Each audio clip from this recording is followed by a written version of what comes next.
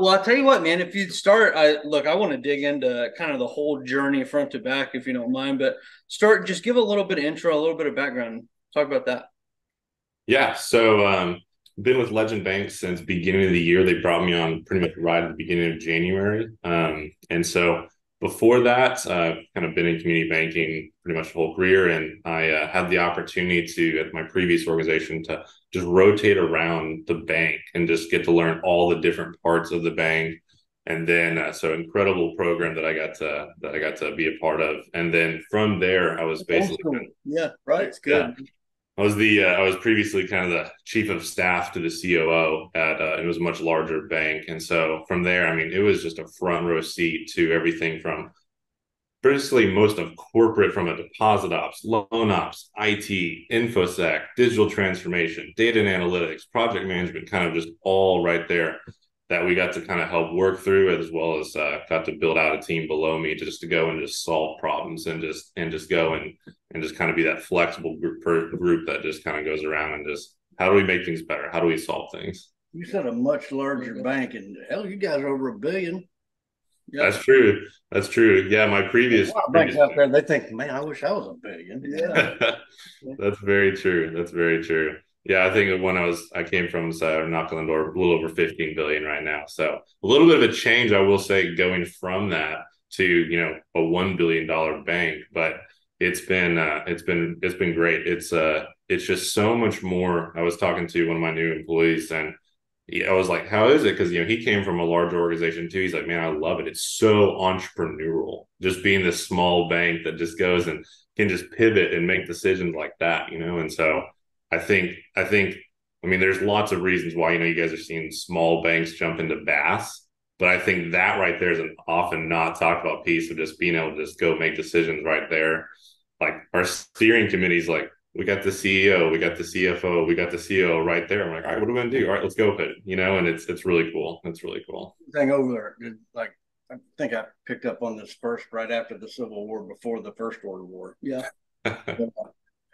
Man, there's a heck of a difference when if you take a little bank, right? A little bank, a $1 billion. Let's go with a medium bank, $1 billion bank, and got 20 branches or whatever. And a lot of times through either acquisitions or just historically growing that way, they're just a bunch of little private banks mushed together, right? Yeah. And then you have this little tipping point. Some guys are actually, they've done it this way and they've built the infrastructure, and then some people say, okay, there's a moment in time in there where it needs to happen. 1 billion, 2 billion, where I've got to redo this structure of this thing, to where it's not 24 little silos here, it's one organization. When you got there, did they already kind of have that infrastructure as a no longer a $250 million bank kind of operation, a whole bunch of them? Or did they, you kind of see my question there? Yeah.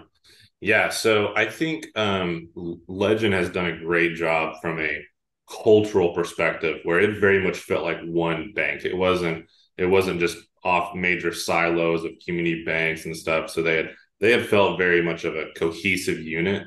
And I will say their growth has been very intentionally methodical. It's a balanced stage of growth, where we're not just growing for growth's sakes. We're growing for profitability's sake. We're going for and trying to do it right, and not just trying to run, but trying to actually go intentionally of how they walk. So the benefit of that is, it's not like something that's doubling in size constantly, where they're trying to always, catch up. It was being able to lay the paving stones as they go down this path. So from just a cultural perspective, which is the huge part of it as well, they're pretty established. I do want to say, so on the culture theme, that was my first thing with Legend too. So we need a new word for that. Yeah, we'll come up with a new word. Don't worry. So this is actually before Jared was even brought on. So to his point of kind of the steering committee, right?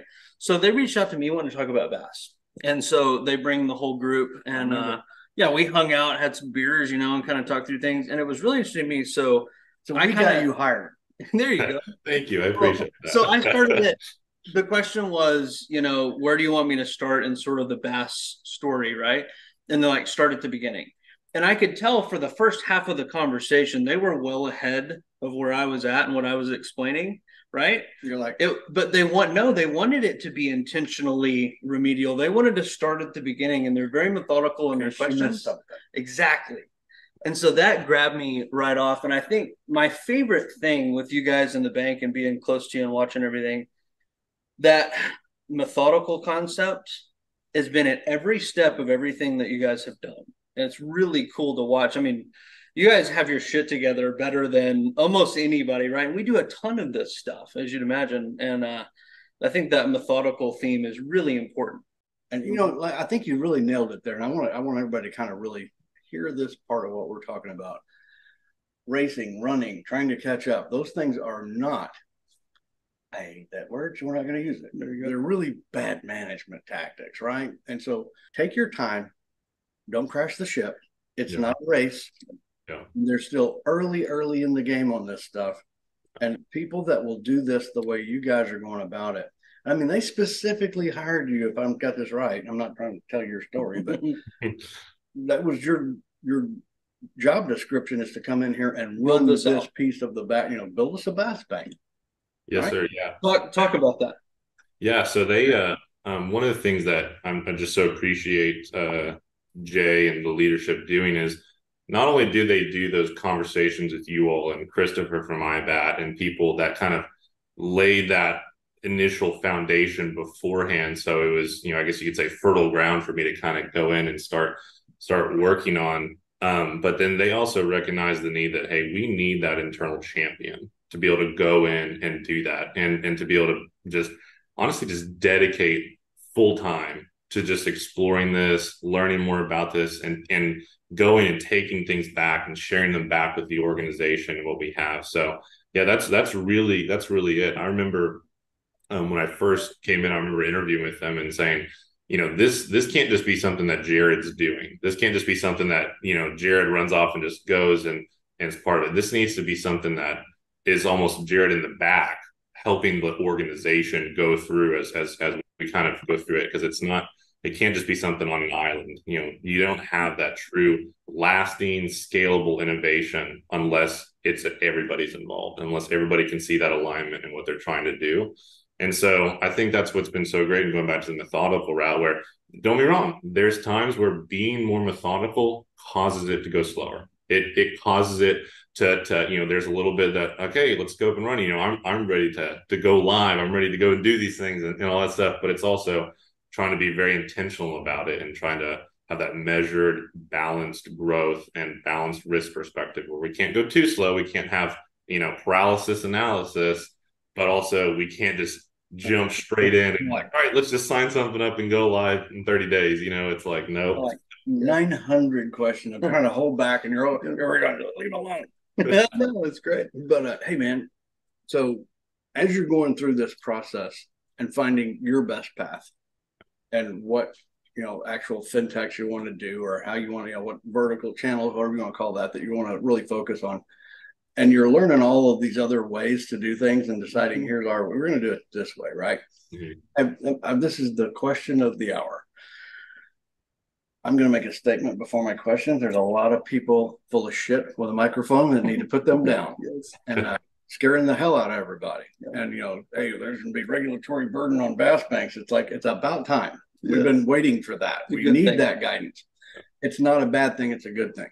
Yeah. There's not a catastrophe going on here. So the biggest thing that I hear that I would call misinformation, which is why I love people that come to BHB, they're trying to get the truth, man. Yeah. And I want you to tell us the truth. When you go through this path, is this a thing that's going to cost, tens of millions of dollars, and you're going to have a staff of 75 people? Or is this something that the technology's evolved into there's other easier ways to do this? Yeah. Absolutely the latter. Where it is not something. There you go. All right, we can stop. We're good. Yeah. But I mean, I think it was you guys that compared it to, like, just go build a branch. Go build a branch. And how long is that going to take? 2-3 years? How much money is that's going to take? How many steps? How many people? And then on top of, once you finally have your grand opening and all that, how many years afterwards is it going to start even at least breaking even? And so when you really compare from a line of business perspective, even just like a traditional line of business of like, let's open up an investment arm, let's open up a trust side, whatever. Like the fact that we went from January of me walking into Legend Bank to now we're in active due diligence with a fintech. Now, we're still in the beginning stages of it, but just in those 6-7 months since there, it's when you compare that to like I said, opening up a branch or going through something crazy, or even like your traditional, like 5 years ago, these major software implementations or rollouts, it's a lot different now. And also you're seeing a lot of good providers come into the marketplace to kind of help speed that up. Plus, frankly, I mean, the original use case for BaaS, exactly like that. Plus, the original use case for BaaS is you're not beholden to like these legacy, monolithic big three players out there and stuff, and you're trying to find your way around it, which oftentimes leads to a lot of the slowdown and stuff. So yeah, no, it is not something that needs 5-10 people, $17 million by any means. Honestly, it just takes grit and determination. And I will say having a dedicated champion internally absolutely helps out. I love 2 minutes ago, Jared's like, yeah, sometimes it can be a little slow, and I'm like, 6 months? Come on, man. Right. I think, having these conversations with, some larger institutions, you look at a $10 billion bank, I mean, they're 18 months into exploring whether they're going to explore, right? Yeah. And so I think, not to use the culture word again, but right, you can get in your own way. And even worse, I think to your point, the listening to too many outside forces, especially with all the misinformation. And I mean, look, we all know people that sell advisory are going to tell you how hard it is and why you need them. Everybody's an expert. Exactly. And so there's a lot of, stuff there that's a little wonky. But when you look at it as, what do you think, Jared? Probably Legend took maybe the previous 6 months or so before you came on to kind of slow walk, ask around, be, again, methodical before making a decision, right? And then with you, I mean, you're talking about ballpark a year to where you're really in the show now, right? I mean, that's pretty awesome. I think it's really and fast. If that's the story to your point of like, oh, it's terribly slow, Hell, then that's really that long to figure out to change an online vendor. Yeah. I mean, but how often I change my oil, man, about once a year. Yeah, I know. Hey man, I won't beat you to death. I just got 9 million of these. So we're going to go from, eventually I'm going to stop the fastballs and hit your ass with a curve. You know why he's telling you that? Because the first one's going to be a curveball. Yeah. I can confirm.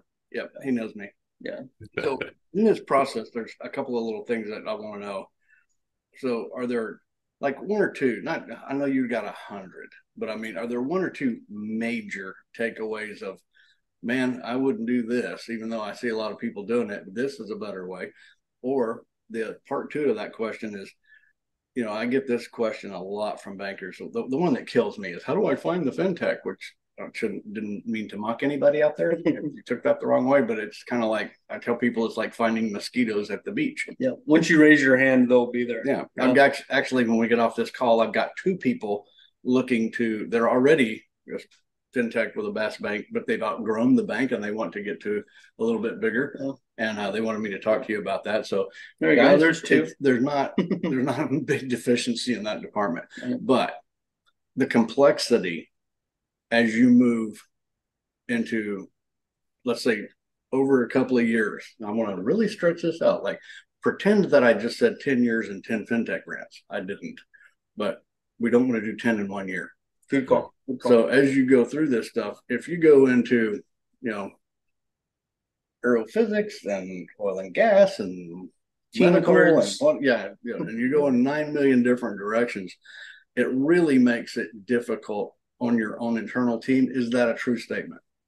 Yeah, no, absolutely. The more that you can align to what your bank already knows, if you want to use like the fancy consulting term, the core competencies, the more you can align to just the stuff that and you can get your hands around, and that like, hey, we got this stuff down really well, just the better off it's going to be, because that's where you can really get in trouble, when you start getting into stuff that you just know nothing about, because you're supposed to monitor, you're supposed to be that oversight, you're supposed to be the regulator basically for the fintech, almost in a way, and so the more that you can't get your heads around it, then it's like, all right, then that sets you up for, Man, I'm so well. I want to throw a yellow flag right there and just say what he just said was, don't treat fintech brands like a customer, like a damn customer. Right. They're not your business customers. Right. They're like, although they look very similar. Like the neighbor kid that comes over when he's 13. It's like, where's my wallet? Yeah. You gotta watch yourself a little bit. Yeah. Don't give them 100%. You got to realize that a lot of these, this is a competitive advantage for them and part of their core ethos of their business to be differentiated. And they're trying to differentiate from what are the rules. What's that stat you have about the number of BaaS banks that are commercial oriented? Yeah, already? So of the commercial banks and community banking, we're just rounding over 15% that are in the BaaS space. And I'd say if you looked at our watch list of people that are dabbling and getting in there, probably north of 20% of the commercial banks. So here's what's funny. The watch list. Yeah, if you included that. Jared, something I told him the other day is we're getting close to the end of that early adopter cycle, right? And going into a little more mainstream, And so I think that's something that's interesting to kind of see of the commercial folks and thinking about commercial customers, you can get it, right? This isn't some crazy theme. This is probably the next evolution of commercial banking. Which is my next question. Okay. Is now, I'm going to go back to 2008, Cross River, Brian Unruh, MBKC. I mean, we're talking about the OGs of this stuff, right? Yeah.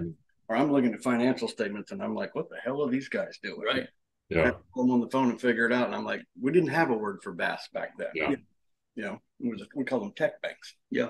We did. I admit it. If you look at where we are on the regulatory front, which I think is far further than we were even a year ago, everybody's got at least an idea of what the rules are. I think you said it's perfect of we need guidance. Yeah. That's so huge. Well, they just pat you in the butt and send you out in a minefield and then come back and go, here's some consent orders. And everybody goes, look, you got consent. I'm not going to tell you what to do. Yeah. It's not the end of the world, but would you say that this is, I can tell everybody right now, we are not at the end zone. We're not even, what's that Churchill line? This isn't the end, it isn't the beginning, but maybe it's the beginning of the end. Yeah. No, end of the beginning. Yeah, sorry. Beginning of the end. The beginning of the end. Okay, so point being to all this, our jokes aside, do you feel like from the regulatory stance, from everything else, that this is the beginning of the maturity? Is that fair? Yeah, I think so. And to kind of, answer it a different way, it's also not going away in the sense where, this is, I think, even the acting head of the comptroller of currency even said, hey, this is around to stay. So let's try and do this right. So, that's pretty telling as is. Now, that being said, I think the long-term, like maybe the flavor or the way in which we experience it or the label of BaaS may evolve. The rules may evolve, some of those things. But gosh, in terms of like, you think about like the tenets that led to what BaaS, how it originated, like faster speed to innovate in financial services, not being entirely, utterly dependent upon the big three, being able to make these incredible digital experiences like that are around like a meaningful brand that someone wants to interact with. Those aren't going away, by any means. And so that's where, like I said, I think it's the rules may slightly change because right now there was no rules, and then we start to have a box that's kind of being defined of what the edge is and stuff. So no, I don't think it's going away. And yeah, I think we may have gone from like the bleeding edge to now starting to kind of be the leading edge. And then that's already starting to kind of be, because there's that full second wave of people, and I think I would include us in there, that we saw the people on the bleeding edge who some did really well and some stepped on the landmines, and then we're kind of like sitting back like, all right, there's a landmine there. All right, let's go this way, and that's what we're trying to do and stuff. Actually, like you owe them a debt of gratitude because they got the consent orders. They stepped in the minefield. Yeah. Yeah, I don't feel like this isn't an off the side of the desk. This isn't a business line or an opportunity. This is most likely a staple. We're not going to need that damn ATM and online banking or any of that stuff. What's a website? There you go. Yeah, it's one of those. Do you agree with all that? Yeah, absolutely. It's I think it is something that I don't think that that community banks specifically can just bury their heads in the sand and say, I don't want to talk about it, I don't want to hear about it, and pretend it doesn't exist. Now, also that being said, I think there's, some people don't view BaaS as negative, like, oh, you're letting the fox in the hen house and stuff. And it's like, I disagree with that because what's the opposite? The opposite's not doing anything and then letting like if it's a spectrum, letting fintech, it's like a tug of war, letting them just go way ahead. And so this is a way to be able to do that. And the other thing I was reflecting on as well is like, and correct me if I'm wrong, but in my understanding, there's nothing that a fintech is doing that a bank can't do. That's but right. There are things that a bank is doing that a fintech cannot do because of the charter, because of all that stuff. And so shifting that mindset from it's us versus them, it's just like these clear delineations to how do you pivot your mindset to think like them and take learnings from them. There's a reason why they've been so successful. There's a reason why they've been doing stuff. And so I think just fully standing off and not even exploring it and not even talking about it, not even just getting your hands on resources to learn more about, okay, how would I even start if I wanted to go down that path? I think that's a mistake. Not saying every bank's going to be a BaaS bank, but I mean, I think that's the current situation. Right? And this is exactly, I'm so glad you said that because this is exactly the moment where I'm like, but be careful who you ask. Right. Yeah.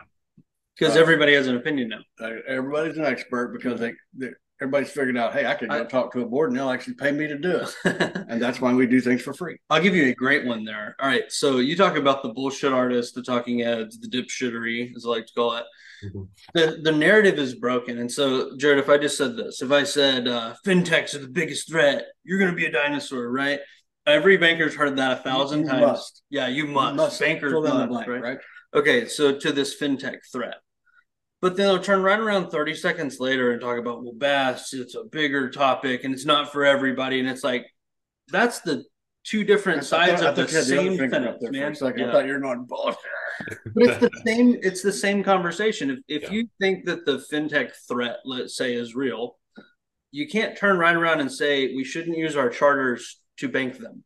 Yeah. That's insanity, right? Yeah. You got to pick one of the two, but you can't hit me with both narratives. I'm sorry.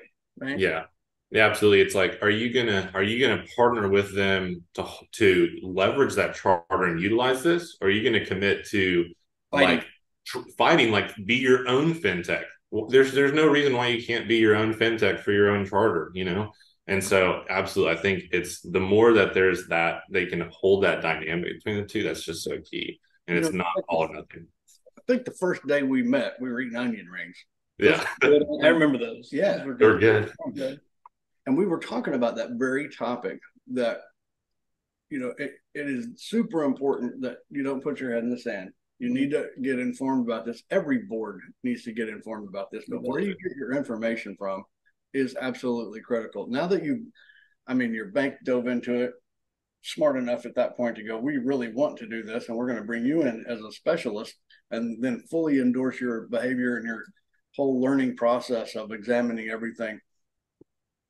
I think I mentioned this that day we were eating onion rings. I said, a year from now, I hope that you can control the loyalty to the bank that brought you here because you are going to be one of those valued commodities in banking. That's true.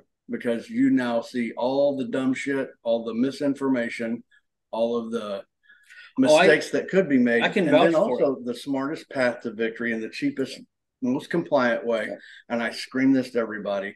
This is a moneymaker, y'all. This is the greatest hope that community banking has had in my lifetime. And I've watched my buddy Josh Rowland talks about legacy cores and technology. And he says, we come up with ATMs, we come up with online banking, and all that stuff works. Yeah. And now the fintech guys think that makes come up with an idea that they can use a prepaid card or they can do an early direct deposit or something. And it's like they're using your tools to do it with. Right. Yeah. They can't accomplish these tasks without you, which is really your whole point that I thought was brilliant.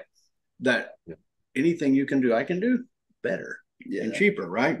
Yeah. So let them run with the ball. Let them call you names.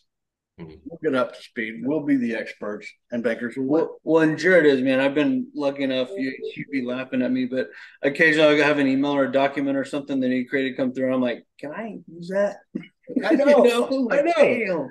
Like, Pretty good, how do you man. get so smart? Yeah. They sure all quick, right? But I mean, I just wish. I mean, we get to spend a good chunk of our time playing in this arena, and just hey, this is fun, man. This is what everybody wants to do.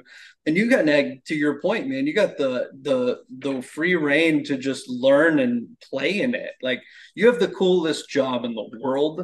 So I'm a little jealous of the warm up picture when he gets them, the kids come over and get his autograph. Yeah. Yeah, no, absolutely. And like I couldn't be more appreciative of Legend. I mean, even just allowing the space where it's when you think about executive management giving you the grace to say, hey, the first 6 months, we don't expect any results. We're just absorbing and digesting information and share that learning with our board, share that learning back with us as a steering committee. That's such a great thing that I just love Legend Bank for, and what an incredible thing. Yeah. How did that go when you did that? How did it go? Here? Yeah, I mean, no, I mean the board like grasp what you were talking about, or I mean, with tough times. I mean, I think I would relate it to an iceberg, where just like with anything, you have to know what's above the surface and what's below the surface. But everything, once you can relate to, hey, here's the key things that we need to know. Here's the stuff that's beyond that. There's always going to be some technical stuff that are down below that aren't as relevant. But here's what we can see. Here's what's above the surface. Here's what we need to be aware of. And that directly is in line with everything down below. And it went well. It's been great. I'm actually also super proud of our steering committee and where we're at, because you can also see their learnings and their evolutions as we go through this and understanding it. And the thing is if I'm just holding all that stuff in my mind, then I'm not doing Legend Bank a service. I need to be coming back and educating and stuff, and sharing the learning, hey, I met with this vendor. Here's what I learned. Here's how this can do. Here's the ways we can solve it. Here's this path, this path, this path. Here's the pros, cons for each, and all that stuff. And so it's been a really great opportunity to be able to do that. And it's been so good of being able to, and I'm so appreciative of them, because they've also gone through this journey of helping to change that mindset, where it's, just learning some things that when you've been in banking or you've been like in a salaried role your whole life, what's a burn rate? Like what does that mean if it's like, hey, having that philosophy that every startup is dying until it's not, is such, just learning those things and saying, hey, can we make this decision now? Like, because if we push this decision 2 weeks until the next committee, that's going to hurt a fintech. That's going to kill someone, to be able to do that. So just learning to kind of shift that mindset is such a key thing, and learning to be quick on decisions, full transparency, full clarity, so that we can be a good partner. Even if we don't end up going with a partner with a fintech, I always tell them, my goal when we're just kind of doing that initial strategic talk is I want to get you a decision as fast as possible. Could be a yes or a no. I want that clarity for you as soon as possible, because I know you're working against a burn rate. I know that time is the most important commodity you have, and I don't want to drag you out and hurt you. And so it's been a great thing. Jared, that you guys have outlined, specific, like, hey, we're going to focus, let's say we start with the balance sheet, and we're going to focus on non-interest income, or we're focused on fee income or interchange or whatever, and then work your way backwards into what type of fintech you actually want, what you're looking for size-wise, execution-wise, where they're at in their journey. Is that kind of why you do it? Yeah, absolutely. Because again, and I think if you think about and I'll explain where I'm going.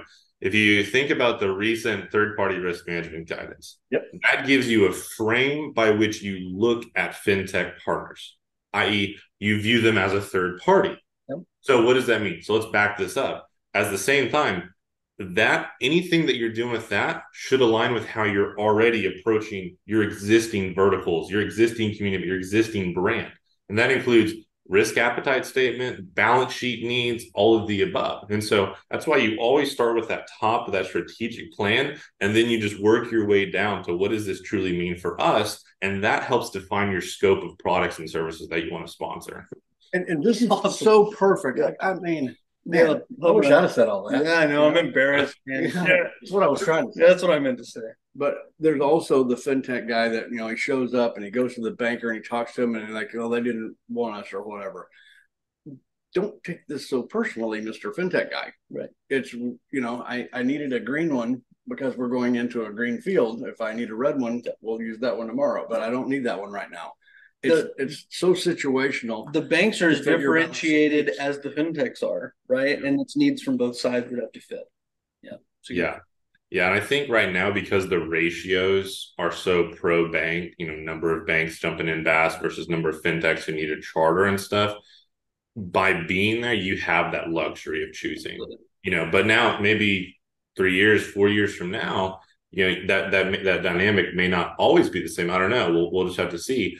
But right now, you do have that luxury of being able to set it. And gosh, I mean, for your first one, even second one, even for us, there's still so much learning we need to do once we go live, once we are a BaaS bank, we have a fintech partner up and running and all that stuff, that you really can't be chasing the shiny object. You need to commit to what you say you're going to do, the products and services you're going to sponsor, because you're going to see some cool PowerPoints. You're going to see some cool demos and stuff, but you need to commit to what it is that you have, because there's so much learning that is part of that. I mean, I would say your first fintech is just as much about learning as it is trying to make some extra money. We're not even looking necessarily to try and, make it big with the first one. If we break even on costs, awesome. We're excited.